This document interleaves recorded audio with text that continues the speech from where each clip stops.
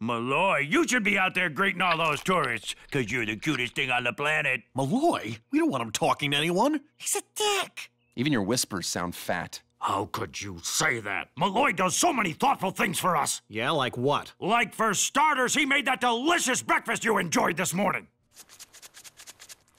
And don't forget, he planned that surprise party for Denzel.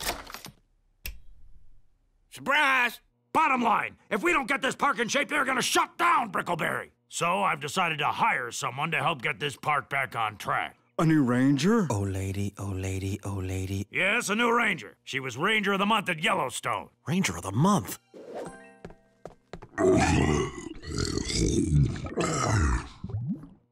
Sorry, that's my vagina growling. Well, okay. I'm really excited to... I'm really excited.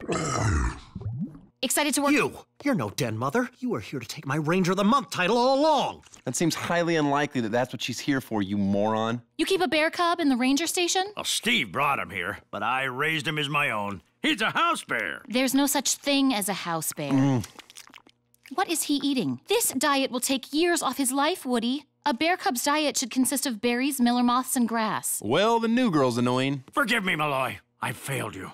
No more junk food for you, Snuggly Bear. You took away something I love. Now I will take away something you love.